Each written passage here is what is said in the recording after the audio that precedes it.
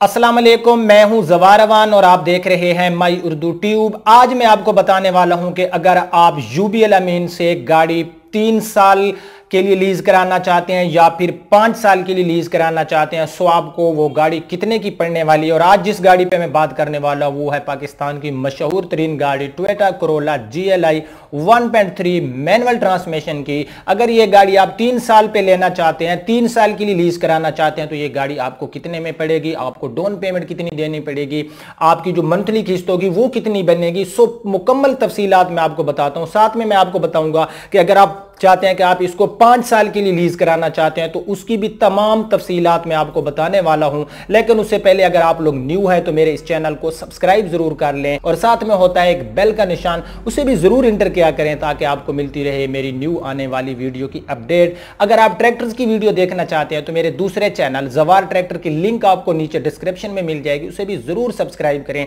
गाड़ियों के हवाले से मजीद मालूमात के लिए विजिट कर सकते हैं हमारी वेबसाइट zawarcars.com।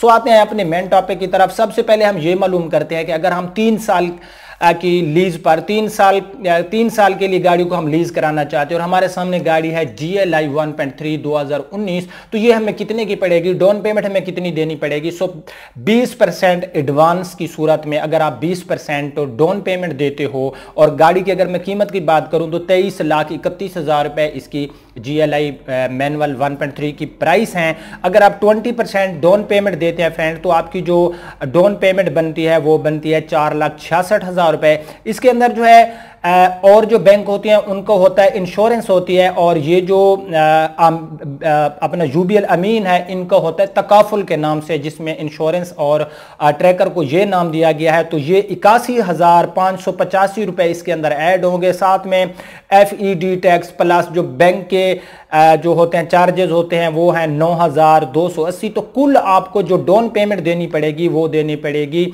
5,57,065 रुपए। ठीक है, आप 3 साल के लिए गाड़ी लीज करा रहे हैं तो आपको 5,57,065 रुपए जो है डाउन पेमेंट देनी होगी 20% एडवांस की सूरत में। इसके अंदर रजिस्ट्रेशन ऐड नहीं है, उसके पैसे आपको अलहदा से देने होंगे, 75,000 लगे, 1 लाख लगे, जितने भी लगे। सो अब हम देखते हैं कि ये जो गाड़ी है इसकी हमें मंथली किस्त कितनी पे करनी पड़ेगी। सो फ्रेंड्स, इसकी जो मंथली किस्त है ये है 71,956 रुपए। ठीक है, 71,956 रुपए आपको मंथली किस्त देनी पड़ेगी।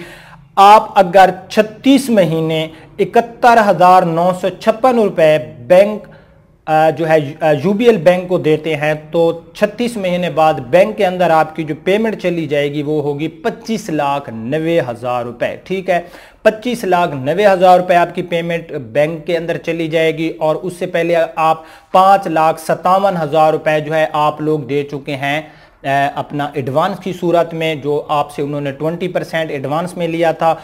सो कुल कीमत जो गाड़ी की आप पे कर चुके होंगे 36 महीने में वो बनेगी 31,47,000 रुपए। ठीक है, 31,47,000। उसकी जो असल कीमत है वो क्या है, 23,31,000। आप कितने दे चुके हैं, 31,47,000। खुद इसमें डिफरेंस आप लोग मालूम कर लें।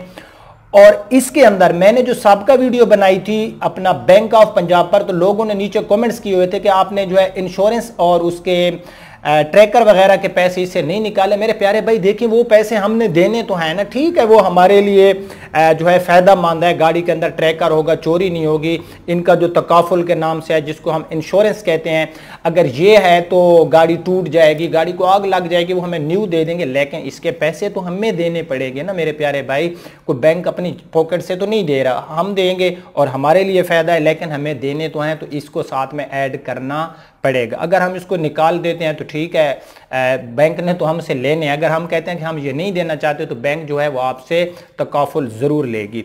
तो ये भाई आपको 31,47,000 रुपए की पड़ने वाली है। अगर आप कहते हैं कि नहीं हम इसको ले जाते हैं 5 years इंस्टॉलमेंट पे, यानी कि आप इसको 5 साल की इंस्टॉलमेंट पे जो है ले जाते हैं और आप कहते हैं कि हम 5 साल के लिए गाड़ी को लीज कराते हैं, सो फिर भी आपकी जो डाउन पेमेंट बनेगी उसके अंदर इनका तकाफुल, क्योंकि इनका जो मैं आपको ऑलरेडी बता चुका हूं कि बैंक ये जो अपना यूनाइटेड बैंक है UBL अमीन है, इनका नाम ट्रैकर और इंश्योरेंस का जो इनका नाम है वो तकाफुल है। तकाफुल इनका 81,585 रुपये है। 4,66,200 रुपये 20% के हिसाब से आपकी डाउन पेमेंट बनेगी। टैक्सेस वगैरह इसमें शामिल करके इसकी भी आपको 5,57,065 रुपये आपको डाउन पेमेंट देनी होगी। 5 साल की किस्तें 60 माह बनेंगे। हर माह आपको किस्त देनी पड़ेगी 51,000 यानी कि 51,765 रुपीज़। ठीक है, 51,765 रुपये आपको हर माह UBL अमीन में देने पड़ेंगे। अगर आप 60 माह तक 51,765 रुपये देंगे तो आपकी जो कुल पेमेंट बैंक में चली जाएगी वो है 31,05,900 रुपये। इसमें डाउन पेमेंट आप ऑलरेडी दे चुके हैं 5,57,000 की, तो कुल ये गाड़ी आपको जा पड़ेगी 36,62,900 रुपए की। ठीक है, इसके अंदर रजिस्ट्रेशन जो है वो मैंने ऐड नहीं की, 75,000 लगे, उसके 1 लाख लगे। अब अगर हम हर साल जो है बैंक को जो तकाफुल दे रहे हैं इससे अगर हम वो निकाल लें तकरीबन 3 लाख बने, 3.5 लाख ट्रैकर विद तकाफुल के, तो ठीक है वो गाड़ी के हमारे फ़ायदे के लिए गाड़ी हमें 33 लाख में जा पड़ेगी, लेकिन पैसे तो हमारी पॉकेट से चले गए। इसकी जो असल कीमत है 23 लाख असल कीमत है 23,31,000 रुपये और 5 साल की इंस्टॉलमेंट 20% एडवांस के साथ ये गाड़ी हमें 36,62,900 रुपए में पड़ेगी। तो आप लोगों ने खुद जो है वहां पर ये डिसाइड कर लेना कि ये गाड़ी आपको कितनी महंगी पड़ने वाली है। आप लोग चाहते हैं कि मैं इसी तरह, और अगर आपको मेरी वीडियोस की समझ आती है जिस तरह मैं ये बैंक लीज के बारे में आपको बताता हूं तो भी आप मुझे बता देना। अगर आप चाहते हैं कि आपको जो है और जो गाड़ियां, छोटी गाड़ियां, इवन कि कोई भी गाड़ी आप लीज कराना चाहते हैं, साथ में बैंक का नाम लिखें, नीचे कमेंट्स में मुझे बता दें वीडियोस ऐसी बनानी है या नहीं बनानी, तो मुझे ज़रूर बताना है। वीडियो पसंद आए तो लाइक एंड शेयर ज़रूर कर देना। अब आपका होस्ट जवार अमान आपसे इजाज़त चाहता है, इस उम्मीद के साथ कि जहां भी रहेंगे खुश रहेंगे और मुझे दुआओं में याद रखेंगे। अपना बहुत ख्याल रखना। अल्लाह हाफिज़।